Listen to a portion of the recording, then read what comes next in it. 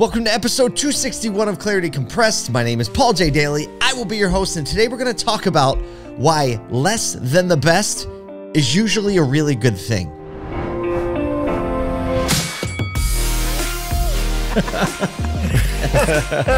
Let the good times roll. This is Clarity Compressed. You know, this is a transition week where we are going to move from February 2023 to March 2023. And if you live in upstate New York, like I do in Syracuse, it's always a mental switch for me where spring is actually getting close. Now, I know that for everyone who lives in upstate New York, you know that that may not be true. We could get cold and snow all the way through March, but we start to get those chains of like multiple 50-degree days in a row, but even 45 and sunny feels really good in upstate New York. And that transition kind of puts me in spring mode. Now, I know I'm a little early for spring mode or spring cleaning mode in Syracuse. However, gets my mind there. And whenever I think changing of the seasons, really from summer to fall and from winter to spring, I usually get in this mindset of like, hey, let's improve some things. It's a great opportunity to get things going and start things new. So I get this urge about me to start like looking for ways to like sizably take a step forward.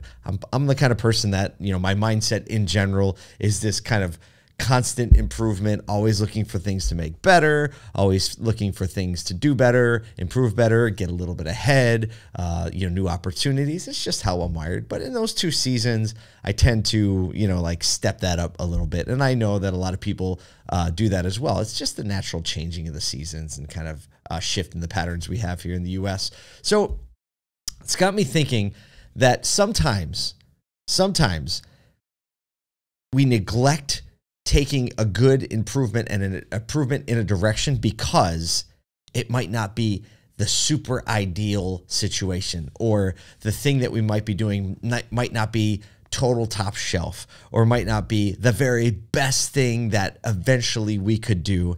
And what that does sometimes, I think, is it paralyzes people, or it gives you an excuse to not make a good improvement, right? Maybe it's not like the best, biggest, most gigantic step you could take in the area, but it would be an improvement. And a lot of times I think you can use that, I can use that to shut that off in my mind and say, well, I'm going to wait until I can do that best thing. Or even in giving someone advice on how they could do better, or taking a look at someone's situation and seeing how they've made a step forward, but it's easy to be like, yeah, but there's a better way. And if you say, but there's a better way, and you discount all the improvement, I think you actually miss a lot of opportunity to take the incremental steps that you need to actually get to the best. Give you some examples. I mean, this really works pretty holistically across areas of life. I talk about business a lot. I'm not just talking about business right now. I'm talking about life as well, which is one of the reasons I love this podcast that I do.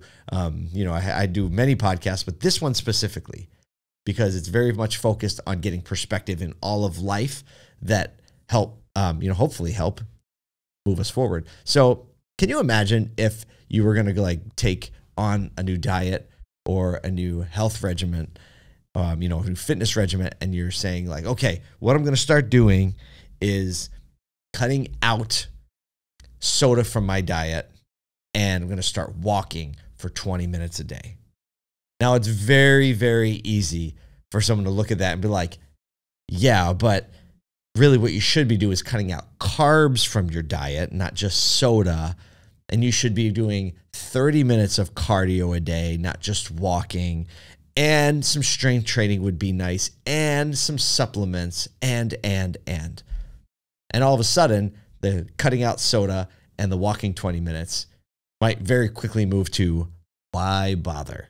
Might very quickly move to the sense like, oh, maybe I don't even need to do that. What's the point if I'm not going to go all the way with it? Or even that second diet, that middle where we're cutting out carbs and we're doing 30 minutes of cardio and strength training and supplements, you can get a super, a more elevated level of fitness person or strategy and be like, well, actually you should cut the carbs, go full keto, 30 minutes of cardio, 1 hour strength training. You should start doing, 30 minutes in the sauna and an ice bath and, right? There's always going to be something that is better or more elite.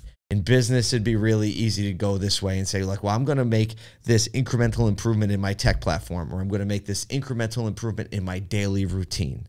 I'm going to start getting up this much earlier. I'm going to start scheduling a 15-minute meeting with my leader on this.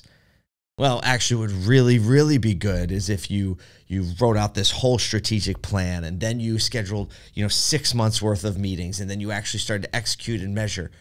Right. And all of a sudden that can get really debilitating, or you start in and, what actually happens is you get discouraged and you stop. So the thinking, my broad thinking about this is the real win every single day. The real win isn't the best thing you do. It is the thing that you do, the incremental thing that you do. Because every little moment, every little step forward, every little improvement, and sometimes that improvement is just paying attention to something. Doesn't even necessarily need to change anything. Sometimes the incremental improvement is like, I'm going to start watching this. I'm going to start watching this area of the numbers or sales. I'm going to start paying attention to how I feel after I have a conversation with that person. Sometimes that's what it comes down to in a relationship that you feel like might not be healthy for you. Sometimes I might just start paying attention to the way that person acts when I do this, right? I might start paying more attention to my kids when they come home from school. All of those incremental improvements. It's not having to do the best thing right now. It's actually the thing that you start doing right now that is the reason to get forward. So I hope that through even talking about this, I can free up some of your thinking and free up some of you from the idea that it has to be 100% or 0%. Because actually, a 10% improvement is really good. Because if you make a 10% improvement, I've heard a lot of people, if you make a 10% improvement consistently over time, you're going to make substantial increases in a very short period of time. And I've heard people talk about the 1%, just get 1% better every day. How much harder is it to get 1% better every day? Well, the answer to that is in the beginning, it's probably really easy, but as you start getting really good, 1% is much harder to achieve. But the point is, a little bit better every day is so much better than 0. And again, my intention in making this is that maybe I free some of you up, free myself up, even as I'm talking about this, from needing it to be the best you can get, the most intense every day. And I'm freeing that up to saying like, actually, there's lots of people that just can't get there yet. They're not even close to getting to the best.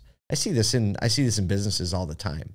You go in and you look at their operations, and as a consultant, you look at their brand marketing or their tech platforms or their overall operations, and you're like, there are a lot of things that are a mess around here. And really what you need to do is change all of these things. But guess what? Too overwhelming. They're never going to do it. It is very, very rare that you have an operator who's willing to go in and just wholesale change the thing. And in most cases, that's not the answer, especially if you want to bring the people with you on the change. You need to make incremental changes slowly. You need to be consistent with it. And then you'll get a little bit closer to the ideal over time. So that's my point today. I've been thinking about it. I thought I'd share it today in this season between February and March, when the seasons are starting to change, or at least in Syracuse, we hope they're starting to change. But it's a good mindset to have going into the spring season and going into the rest of the year, now that we're through like New Year's and January, February, like, okay, we've taken an inhale. Now it's time to run. Thank you for being here with me. Thank you for all that you do. Thank you for commenting and sending me messages and all that stuff too. I love it. I'm here for you. I'll encourage you any way I can. I'll help you any way I can. Till next week, pursue that clarity. We can